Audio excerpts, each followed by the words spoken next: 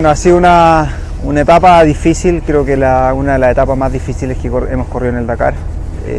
Mucho viento, zonas de sectores de dunas muy blandos, difíciles de avanzar, de cruzar los cordones de duna. Intenté empujar lo que más pude desde el primer kilómetro.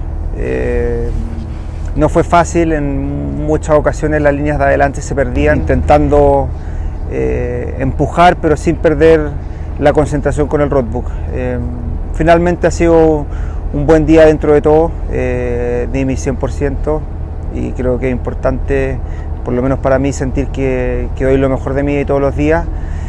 Todavía queda un día, quedan 160 kilómetros de especial.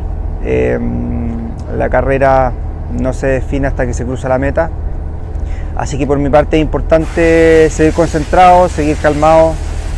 Mañana salir empujando desde el primer kilómetro y si llegase a haber algún error de navegación, estar ahí, atacar y empujar hasta el último kilómetro de carrera.